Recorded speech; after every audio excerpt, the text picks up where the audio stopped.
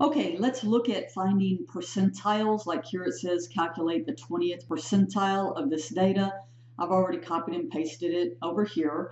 A percentile, if you think about it, quartile 1 is the 25th percentile.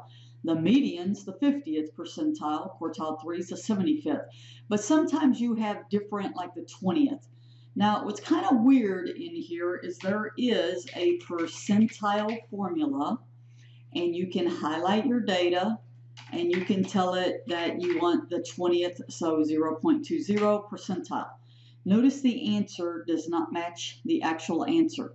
What they're doing is an actual formula that you will count, and if you get an integer based on that count number, index number, then you average the two values. So what I probably would do to set up for, the test or for later use, this isn't going to be an exact science because you're going to have to modify it, but I would make a cell where you type in what percentile you want. I want 0.20.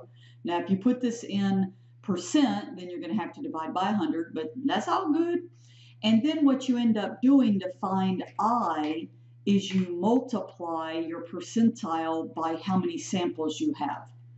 Okay, so what I would do is I would actually use the count formula.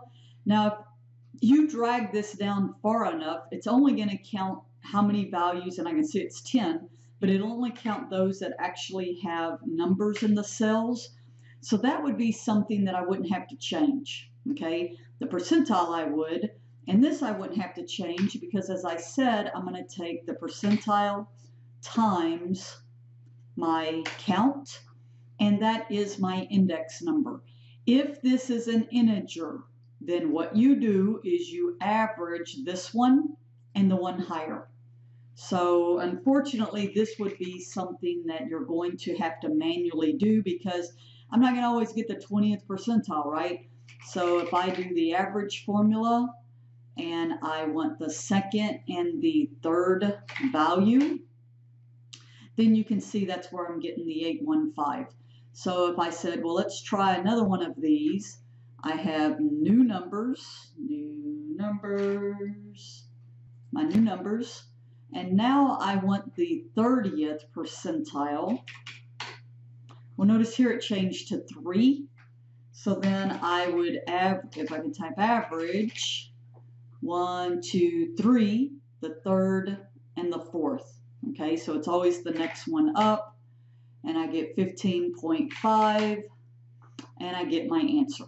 So unfortunately, I mean, you can do some of this so you have it preset to continue to work, many homework questions, but it's just that Excel and Google Sheets is being way too precise with their percentile formula. They don't give you this little formula that we use to just count and use the index.